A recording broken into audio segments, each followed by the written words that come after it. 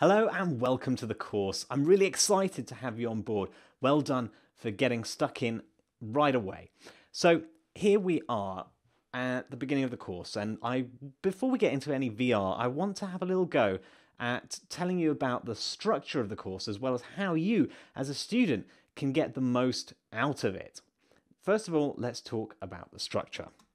So it's broken down into mainly three topics. The first topic being movement, the second topic being user interface, and the third topic being interactions. Okay, so with those three topics, we are doing a section each and a project per topic as well. So in the movement section, we're going to be doing an architectural visualization, and the main aim of the section is to show you the various ways we can get around VR sickness, the problem that if we need to move around in a space bigger than the space the user's actually got available in their house, they might feel sick. And we are going to tackle various techniques for doing that, but we're also going to have a look at what their limitations are. They're not any of them perfect, so we need to know what situations you can apply them in and the pros and cons of each. Then we're going to be talking about user interface in the second section, where we'll make a little 3D painting tool. Now that's interesting because you notice the first two sections are already not games. You think of VR, you might think of gaming, but in actual fact it goes a lot further beyond gaming, such as McLaren designers use VR to design their cars and create the shapes of their cars in 3 dimensions. It gives them a better feel than doing it on pen and paper.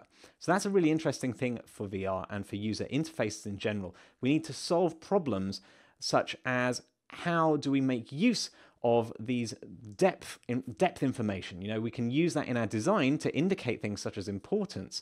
Or we've got VR that's all around us. Where is the most ergonomical place to put your user interface? All those kind of questions we're going to be dealing with in the second section.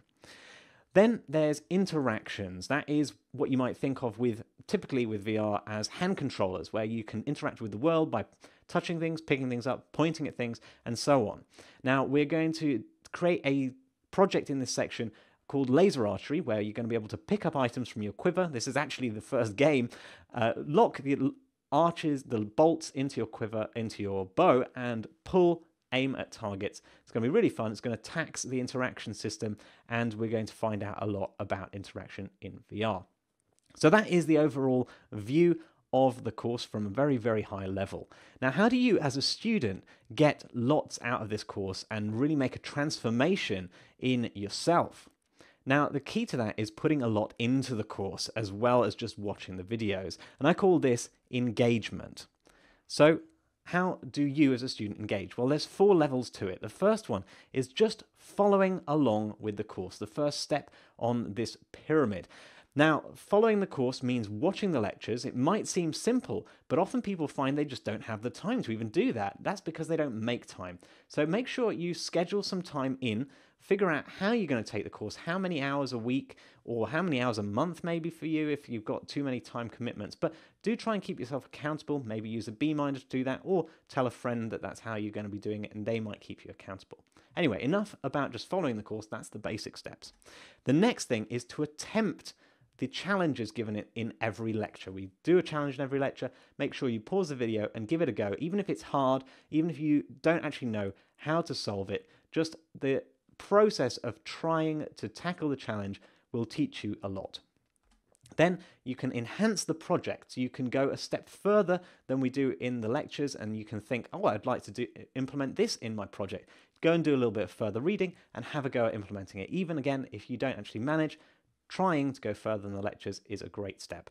And finally, top of this pyramid is to apply or reapply the knowledge from the lectures to your own projects. The most successful students have a passion project on the side, and they will finish a section, such as the movement section, and go, okay, how can I apply this knowledge in my project? And they will go and reapply the knowledge. And obviously that cements the knowledge best of all, and that's what we're all aiming for. Now, don't worry if you can't get all the way up the top of this pyramid. It's the hardest step is at the top, obviously. So give it as much of a go as you can, get as far up as possible, and just keep pushing yourself to go a little bit further. But don't worry and don't beat yourself up if you can't make it all the way to the top. Okay, so that is engagement, and we're talking now a little bit about how you should take the course. Now, what about the community? this course has a very active community. Let me show you what I mean by a community. You might be thinking just of the Udemy Q&A, and we do have that too. If you go to this lecture down at the bottom, go and browse the Q&A, then you'll see that this is our Unreal course. Obviously, this course is not yet published. I'm recording this lecture. But we have the questions here in the Q&A, and it's very, very active. Loads and loads of questions. And you'll notice that these questions are getting answered by either myself or Ben or a teaching assistant, and you can see that they're getting marked as top answer. Now, beyond this, if you go to the resources available tab in Udemy and go and look for a link against the lecture called This Lecture's Discussions, you'll notice every lecture has one of these.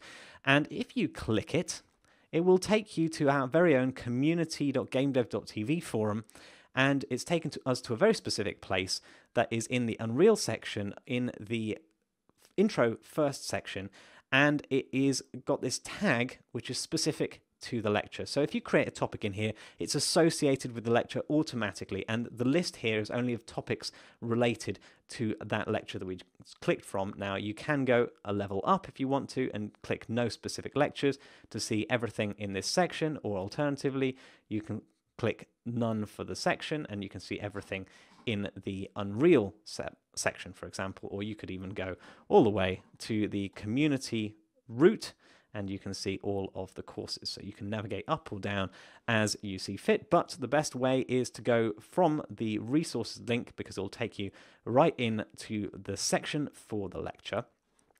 And then finally, we've got our Discord channel, which is a live chat server you may have heard of. The invite to that is attached to this lecture. Okay, so these are the different places, but how do you navigate them? How do you know where to go and share or ask a question? I've got this little map for you. So first of all, you have to ask, does it have a right answer? If it has a right answer, by that I mean something that could be marked as the correct answer, then the best place to go is Udemy. For example, I'm going to ask, why does my code not work? Clearly this has a correct answer. Someone can say you're missing a semicolon. So it goes on the Udemy Q&A over here. And you can see that if you go to the Udemy Q&A and you ask a question like this, then you can have a top answer marked. And that helps other students see what the answer to your question was if they have a similar one. So do make sure you search first to see if there are any similar questions first. If it doesn't have a right answer, such as, here's my game, give me some feedback, or what's your favorite VR platform, then you'd go over to community.gamedev.tv and create a new topic with a catchy title to grab people's attention and ask the question there, or share your game and include as much flashy screenshots and videos as possible to engage people in that. And then finally, if you are stuck on Udemy and you can't make any progress in the course, or you are not really getting the exposure you wanted on the community.gamedev.tv, then you can go and cross-post these onto Discord. So how would you do that? Well, if you're on the community, and let's just go into any topic here, then you can see this is the URL. You can copy the URL and you could go over to Discord, paste it in, and say, hey, I've got this share that is not getting enough attention. I was wondering if anyone has some time. Be polite and ask them whether they have time and get some more exposure for your topic that way. And alternatively, if you want to cross-post from a Q&A question, the way to do that is go to this little ...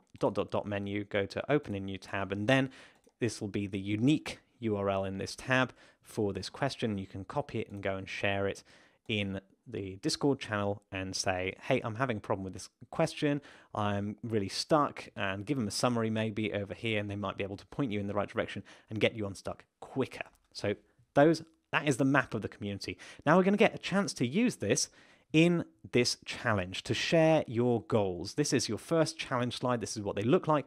Now what's going to follow is a little description, and then you can pause the video and give it a go. So what are your VR goals? How do you plan to follow the course? How do you plan to keep yourself accountable and make time? Do you have a side project that you're going to be reapplying your knowledge to?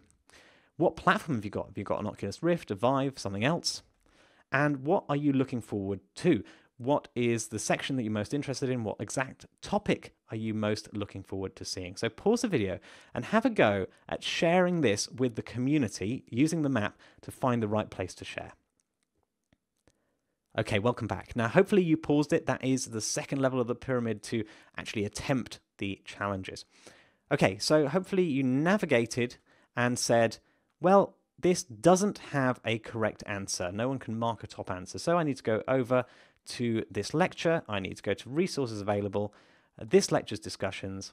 Then I need to sign up or log in and create a new topic, give it a catchy title, and share the answer in there. And then I might have taken the URL for that topic, gone over to Discord and shared in there and said, hey, I'm new and here's my goals and I'm just here to say hi, something along those lines.